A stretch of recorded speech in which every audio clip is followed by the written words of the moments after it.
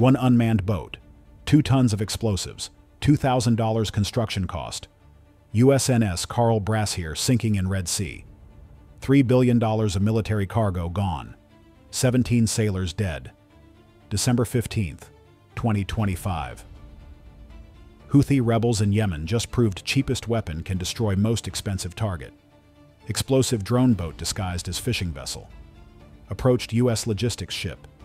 Detonated against hull. Massive breach. 8 minutes to sinking. This is asymmetric warfare at extreme. This is why billion-dollar defenses fail against $1,000 threats. And this is the attack that changes naval security forever. Red Sea critical shipping lane. Connects Mediterranean to Indian Ocean through Suez Canal. 12% of global trade passes through. Oil tankers, container ships, naval vessels, narrow waters, Yemen on eastern shore. Houthi rebels control northern Yemen since 2014. Iranian backing, sophisticated weapons, ballistic missiles, anti-ship missiles, drones, naval mines, complete arsenal, target Saudi coalition, international shipping, American forces.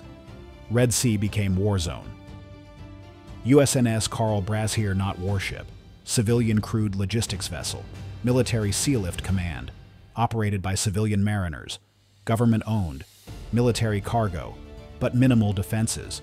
No Aegis system, no missiles, just 50 caliber machine guns, designed for permissive environments, not combat zones. December 15th. Carl Brashear, transiting Red Sea carrying munitions from Djibouti to Jordan, $3 billion ordnance, missiles, artillery shells, small arms, critical resupply for Middle East operations. Houthi rebels developed unmanned surface vehicle capability 2023, learning from Ukrainian success against Russian Black Sea Fleet. Simple design, small boat, outboard motor, remote control, GPS navigation, camera for terminal guidance, explosive payload, construction cost $2,000 using commercial parts, deadly effective against undefended targets. Rebels built 50 units, stockpiled for opportunity. December 15th, opportunity presented itself. What's your assessment of drone boat threat? Type A if you think it's game changer. Type B if you think it's limited capability. Drop your analysis below. December 15th, 0540 hours. Carl Brashear passing through Bab el-Mandeb Strait. Southern entrance to Red Sea. Narrowest point. 18 miles wide. Yemen on east, Djibouti on west. Shipping lanes concentrated. Perfect ambush location. Ship speed 16 knots. Crew 35 civilian mariners. 10 military security personnel. Normal transit. Dozens of fishing boats visible. Common sight. Local fishermen working. Nothing suspicious. Until one boat isn't fishing. Houthi operators launched drone boat from Yemeni coast at 5:20 hours, disguised as fishing dhow. Traditional wooden boat, but outboard motor replaced with more powerful engine. Hull packed with 2 tons of military explosives. Remote control system hidden below deck. From distance, looks like typical fishing vessel. Close inspection reveals modifications. But Carl Brashear not conducting inspections. Transiting international shipping lane, expecting free passage. Drone boat programmed to intercept Carl Brashear's course. GPS navigation initially, then switch to visual homing. Onboard camera transmits video to operators. They guide final approach manually. Speed, 25 knots. Faster than fishing boat normally travels. But Carl Brashear crew not suspicious. Many boats in area. Movement normal for busy waterway. No indication of threat. Ship maintains course and speed. No defensive measures activated. If this asymmetric warfare analysis provides value, take a second to hit that subscribe button. 0555 hours. Drone boat closes to 500 yards. Houthi operators can see Carl Brashear clearly on video feed. Large logistics ship. Riding high in water. Cargo holds full. Perfect target. Operators guide boat toward midships. Target area with maximum structural damage potential. Also location of fuel tanks. Hit there creates explosion plus fire. Maximize damage from single strike. Carl Brashear bridge crew notices boat approaching. Unusual course. heading directly at ship, not normal fishing behavior. Officer of deck alerts captain. Captain orders challenge on VHF radio. No response. Boat continuing approach. Captain orders warning shots.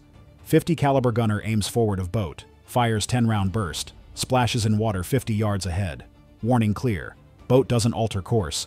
Continues toward ship. Captain authorizes direct fire. Destroy approaching threat. Gunner shifts aim. Targets boat directly. Fires. Rounds impact water near boat. Some hit boat hull. But 2 tons of explosives requires precise hit to detonate remotely. Glancing hits do nothing. Boat keeps coming. Distance now 200 yards. Closing rapidly. 25 knots is 42 feet per second. Time to impact 27 seconds. Second gunner opens fire. 2 50 calibers engaging. Rounds walking toward target. Hits confirmed.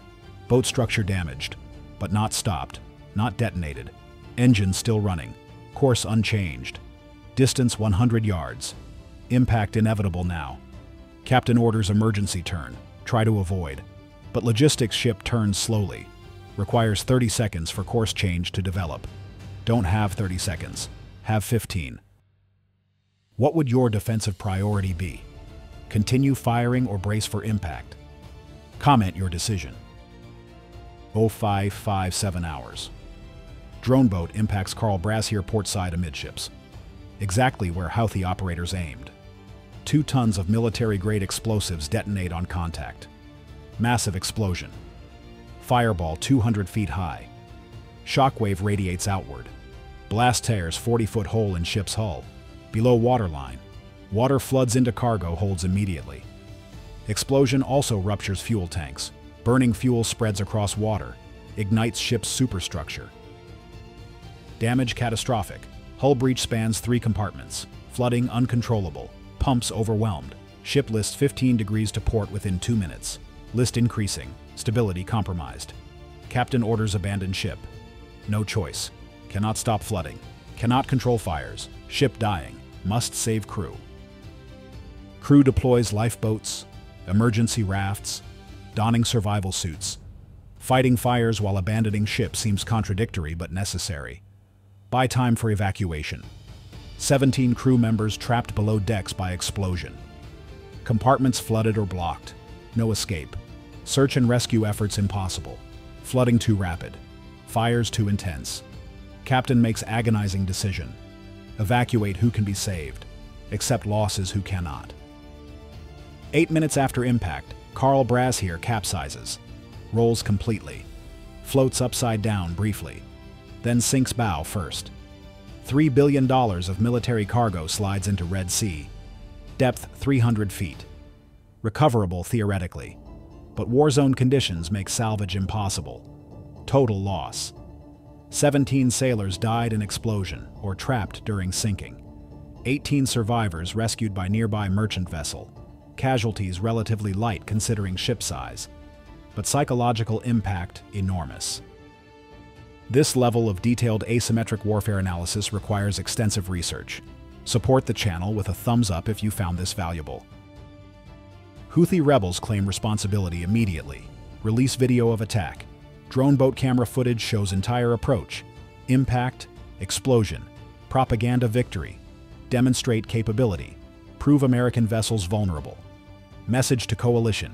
Red Sea not safe. We can strike anywhere, anytime. Cost-benefit calculation brutal. $2,000 weapon destroyed $3 billion cargo. Plus $240 million ship. Ratio 1.6 million to 1. Asymmetric warfare mathematics favor attacker overwhelmingly. U.S. military response immediate. Increased patrols in Red Sea. More warships. Aircraft surveillance. But fundamental problem unsolved. How to defend logistics ships against drone boats. Cannot escort every vessel with destroyer. Don't have enough warships. Cannot inspect every fishing boat. Too many. Thousands daily. Cannot restrict shipping lanes. International waters. Freedom of navigation. Solutions limited by geography, law, and resources. Technology responses proposed. Better sensors to detect approaching threats. Automated weapon systems for close defense. Electronic warfare to jam drone boat control. but implementation requires time and money. Meanwhile, vulnerability persists. Logistics ships continue transiting, carrying critical cargo, hoping not to become next target. Hope not strategy, but alternatives scarce. Strategic implications extend beyond single sinking. U.S. military depends on maritime logistics, moving troops, equipment, supplies worldwide. Sea transport, 95% of military cargo. Secure sea lanes essential. If adversaries can sink logistics ships with cheap drone boats, entire logistics chain threatened. Cannot sustain operations without supplies. Cannot project power without logistics. Single $2,000 weapon threatens trillion-dollar military capability. Don't miss future asymmetric warfare analyses. Make sure you're subscribed so you catch every detailed breakdown. Houthi success inspires others. Iran watches closely. Already provided technical assistance for Houthi drones. Sees drone boat effectiveness. Begins own production. Hezbollah in Lebanon takes interest. Has Mediterranean coastline. Could threaten shipping. Hamas in Gaza explores capability. Access to sea limited but possible. Somali pirates consider drone boats. Cheaper than traditional piracy. Lower risk. Higher payoff. Technology proliferates. Threat expands geographically. Commercial shipping industry reacts with alarm. If military logistics ships sunk, commercial vessels equally vulnerable. Insurance rates spike. Red Sea transit premiums increase 400%. Some shipping companies avoid region entirely. Reroute around Africa. Adds 3,500 miles. 10 days extra. Fuel costs, time costs, but preferable to sinking. Economics of global trade shift because of $2,000 weapon. Military doctrine revisions begin. Logistics ship transits require different procedures. Threat assessment, route planning, defensive preparations, time-consuming, expensive, but necessary. Alternatively, avoid high-threat areas. Use alternative routes. Air transport for critical cargo, but air transport capacity limited. Cannot move everything by air. Sea transport remains essential despite risks. Legal questions complicate response. Drone boats operate in international waters. Houthi rebels non-state actors. How to respond without escalating conflict. Attack Houthi positions in Yemen. Risks wider war. Blockade Yemeni coast. Violates international law. Inspect all fishing boats. Creates economic disruption. No clean answers. Only trade-offs between security and complications. Your engagement determines what operations we analyze next. If this provided strategic insight, share it with anyone studying asymmetric threats and naval security. Technology arms race accelerates. Defenders develop counter-drone boat systems, acoustic detection, radar for small targets, directed energy weapons, nets and barriers. Each solution has limitations. Acoustic detection challenged by ocean noise, radar cluttered by legitimate boats, lasers affected by weather, nets impractical for open ocean, perfect defense elusive, persistent vulnerability accepted. 6 months post-attack, Red Sea security evolved, more warship patrols, better surveillance, improved coordination. Houthi drone boat attacks continue but success rate lower, defenses adapted, but threat persists, drones improve, operators learn. Technology iterates. Neither side achieves permanent advantage. Constant adaptation required. That's modern warfare. Action, reaction, counter-reaction. No final solutions. Only temporary edges. So here's the critical question for naval security planners. How do you defend against $1,000 threats when defenses cost millions? Can expensive military maintain security against cheap asymmetric weapons? What's answer when attacker has unlimited cheap drones and defender has limited expensive countermeasures? Is it sustainable?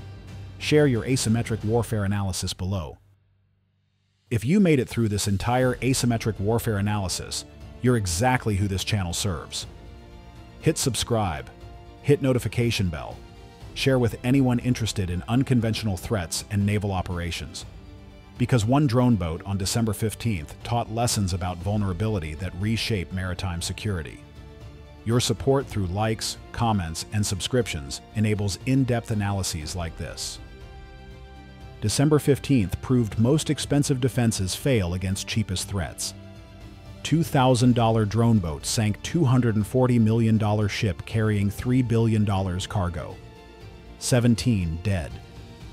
Houthi rebels demonstrated capability, inspired copycats, changed shipping economics, forced military doctrine revision, all from weapon costing less than used car. That's asymmetric warfare. That's why cost exchange ratio matters. That's why Carl Brashear sinking will be studied forever.